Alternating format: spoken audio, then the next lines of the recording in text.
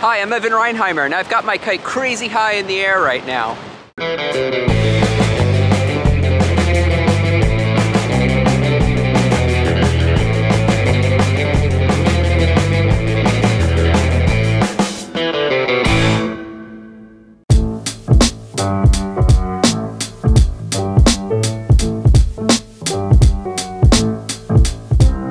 Hi, thanks for watching. I'm here on Fire Island in New York today, and I'm going to be flying my Levitation Delta kite up super high in the sky because I need to straighten out some of the line on the reel. I also just replaced the stock fiberglass frame of the kite with some new carbon fiber kite spars. And these new carbon fiber kite spars are significantly lighter than the stock frame that comes with the kite, so I'm hoping that the lighter frame gives it some added lift for light winds, and also the carbon fiber should be stronger than the fiberglass, I hope, because I've heard some horror stories about some kite flyers who have had the stock fiberglass spreader break while they're flying their kite and then the kite crashes. Hopefully the carbon fiber frame is a bit stronger than the fiberglass one, but I want to test it out before I go putting my expensive camera on the kite, so that's what I'm here to do today.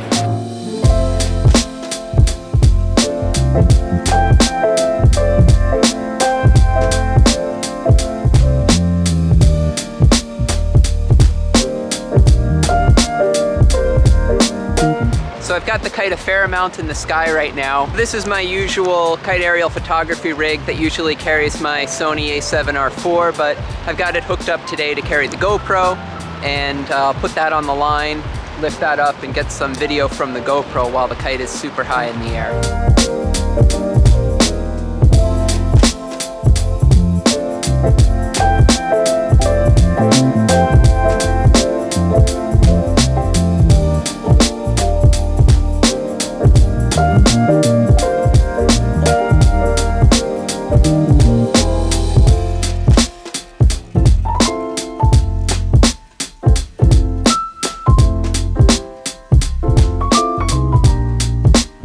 And as you can see, the kite is just a teeny tiny little speck up in the sky. It's so high right now. I really wonder how far you can see with the GoPro all the way up there on the kite.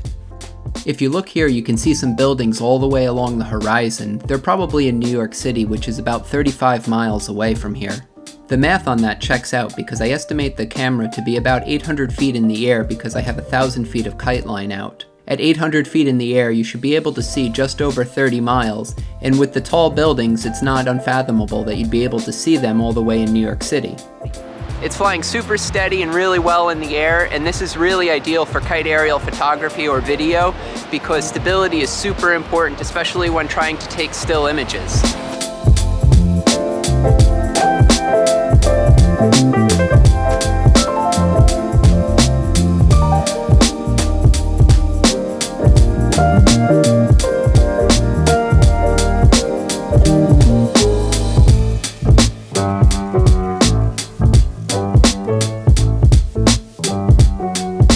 Of course, after I turned off the cameras, I put the kite up pretty low for one final time just to fly for a few minutes recreationally, and wouldn't you know it, the spar broke on the kite, the brand new carbon fiber spar, as you can see right at the end here, kind of splintered apart, and then the kite fell out of the sky. Thankfully, I didn't have any of my camera equipment on the kite at the time.